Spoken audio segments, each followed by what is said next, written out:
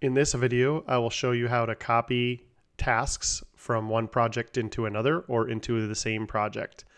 The easiest way to do that is to look at your task list and right mouse click on the task in the white space of the task you would like to copy. If it's a summary, like this PM training task, it'll copy all of the children. And in fact, it'll default to the current project, but you can choose one of your other projects to copy it to.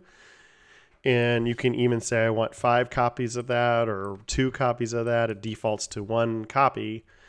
And then you can even optionally place it under another summary. So if you want it to copy under the team member training in the same project, you'll do that. Or if you want to choose a different project and then a summary, if there is one, in the other project to navigate to. So maybe I want these PM training to go into the design. You can do that and make multiple copies of that and just hit the copy button and it's done.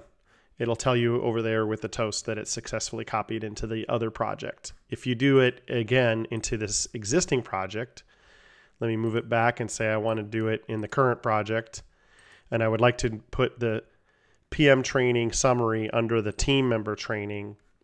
I'll hit copy, and then if it's in the same project, there it is. It just added the new copy of that whole entire set of tasks. It will even preserve the relationships between the tasks as well. So if you have predecessors and relationships, it'll keep those.